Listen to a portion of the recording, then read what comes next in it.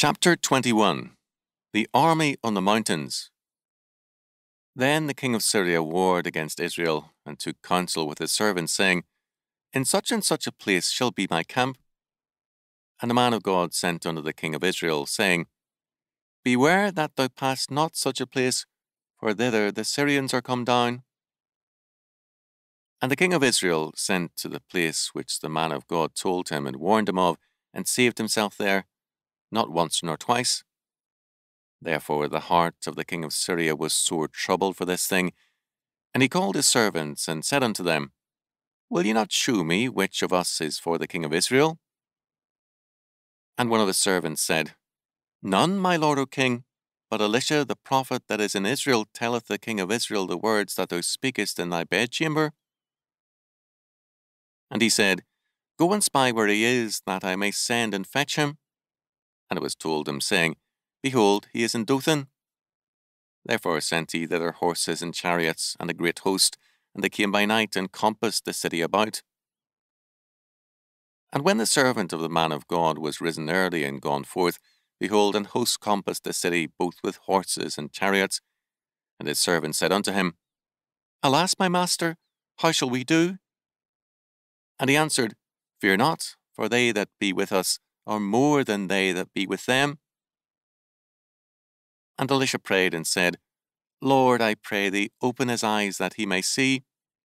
And the Lord opened the eyes of the young man, and he saw, and behold, the mountain was full of horses and chariots of fire round about Elisha. And when they came down to him, Elisha prayed unto the Lord, and said, Smite this people, I pray thee, with blindness. And he smote them with blindness according to the word of Elisha. And Elisha said unto them, This is not the way, neither is this the city. Follow me, and I will bring you to the man whom ye seek. But he led them to Samaria. And it came to pass, when they were come into Samaria, that Elisha said, Lord, open the eyes of these men, that they may see. And the Lord opened their eyes, and they saw, and behold, they were in the midst of Samaria. And the king of Israel said unto Elisha, when he saw them, My father, shall I smite them? Shall I smite them? And he answered, Thou shalt not smite them. Wouldest thou smite those whom thou hast taken captive with thy sword and with thy bow? Set bread and water before them, that they may eat and drink, and go to their master. And he prepared great provision for them, and when they had eaten and drunk, he sent them away, and they went to their master. So the bands of Syria came no more into the land of Israel. 2 Kings 6, 8-23. This is a magnificent account, and one which should be a very present reality to us. To force Israel into Syria's grand alliance against Assyria, the Syrian monarch decided to send a detachment of men, comparable to modern commandos, into the territories of Israel. Through spies in the Israelite palace, he knew when and where the king would travel, and he made plans to attack and kill him on the way. By this means, Israel would be rendered leaderless and therefore amenable to pressure to join Syria's alliance as a satellite state. Elisha, empowered by God, was made aware of all the various ambushes set by Syria, and each time notified the king of Israel. As a result, the Syrian king was sure that a traitor in his own household or troops was notifying Samaria of all his plans. In fact, however, some loose-tongued people in the Samarian palace had talked of the matter, so that the word had spread in exaggerated fashion to the spies and to Damascus. Elisha was given credit for the power to hear the very words spoken in his bedroom by the Syrian king, an uncomfortable thought. Orders were thus given to the commandos to seize Elisha at Dothan, and during the night they surrounded the city. Terrified, Elisha's servant told Elisha of this fact. Elisha prayed that his servant's eyes be opened to see God's hosts around them, horses and chariots, to wit, fire, the emblem of God's presence in power and judgment. The Syrian commandos were supernaturally left dazed and stupefied. Elisha offered as a stranger to lead them to Elisha and the right city.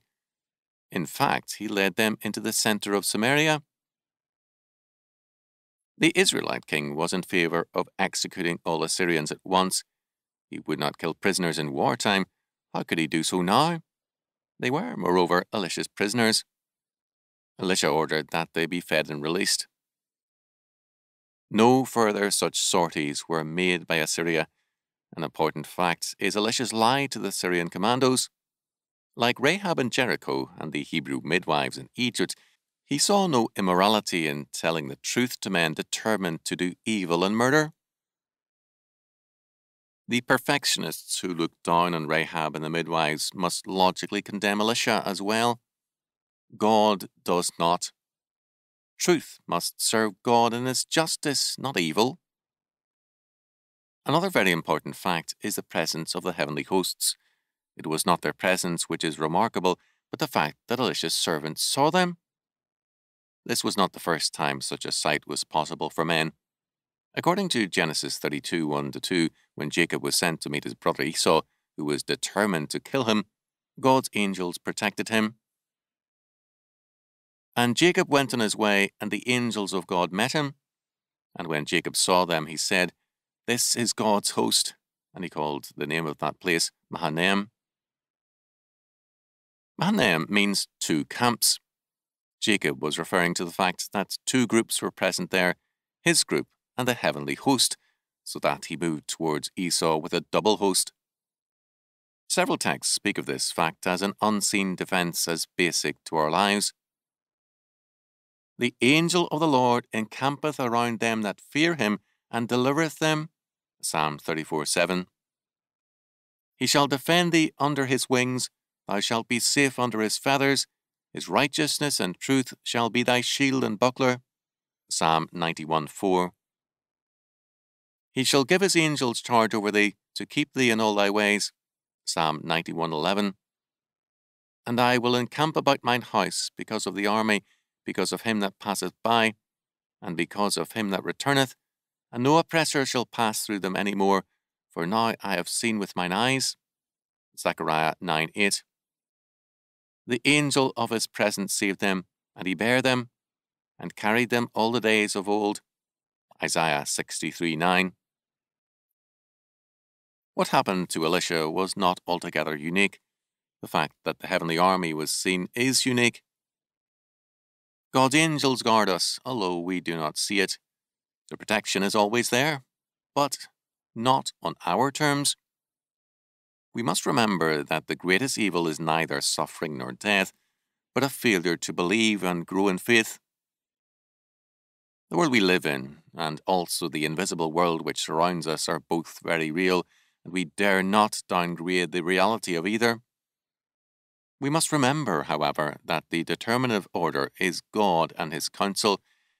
Every life is held in God's hands, and all things are ordained by His wisdom and will. Every word spoken, every step taken, and every work done by us is in virtue of a power not our own. He who gives us both the new life and the power has made us His sons and daughters by the adoption of grace, and the Lord protects His own family and possession. Earlier, fiery chariots and horses had parted Elijah and Elisha, 2 Kings 2:11 and 12, and now a like power surrounds Elisha to protect him. The term chariots of fire has rightly passed into the language as a term for supernatural power. Syria had sent horses and chariots to destroy Elisha.